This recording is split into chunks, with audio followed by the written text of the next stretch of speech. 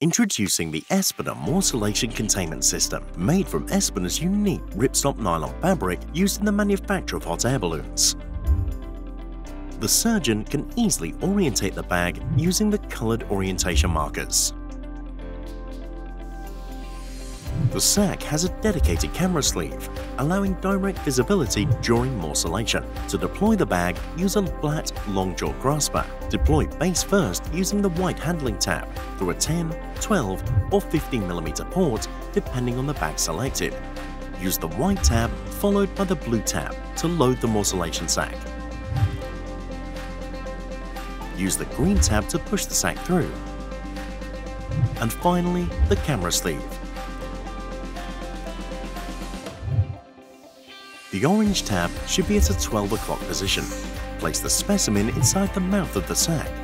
Use forceps to stabilize sac on insertion of tissue destined for morcellation, using a second set of forceps or tenaculum. Our Espiner morcellation sacs incorporate black stitching around the inside of the sac mouth to enable clear visualization of tissue capture. Pull the monofilament drawstring to close the sac mouth and continue to extract sac mouth through the trocar. Remove the trocar by pulling the sac drawstring at the same time. Discard the trocar and pull the mouth of the sac through the port site. Next, use the camera sleeve locator to pull the camera sleeve through the optical port. Remove trocar and insert into camera sleeve. Insufflate the sac to create a pseudo-abdomen to allow for safe morcellation. Insert the camera into the sleeve.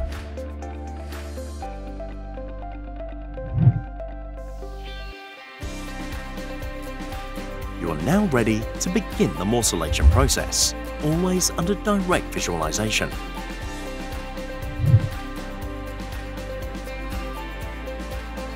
Once finished, place the morcellator into safety mode. Remove the tenaculum and morcellator. Remove the camera and trocar. Secure the camera sleeve from leaking by securing the suture drawstring. Tie a knot as close as possible to the distal end of the camera sleeve. The blue sleeve locator may now be cut away.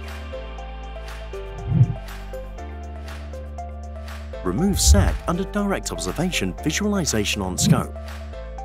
Espiner offers 3 sizes of morcellation sac, including a 1, 2 and 4 litre bag depending on the size of the patient and specimen.